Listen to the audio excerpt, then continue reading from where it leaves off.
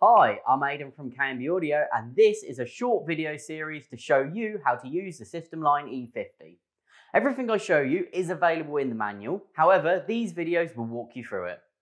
In this video, I'm going to show you how you can set the E50 from stereo to mono mode. Now, first of all, you are going to have to remove the wall panel. We've got a video to show you how to do that, check that out.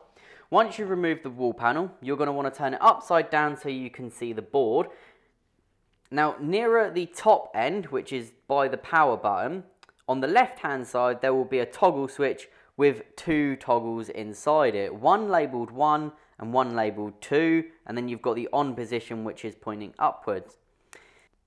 To set the Systemline E50 to mono mode, you're going to need to flip switch 1 to the on position by simply grabbing a small screwdriver or a ballpoint pen, flicking it, and now that Systemline E50 has been set to mono mode.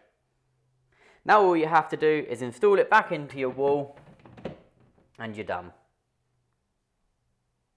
Thanks for watching. You can find this and other great home audio products on our website, www.kbaudio.co.uk. If you like this video, click the like button.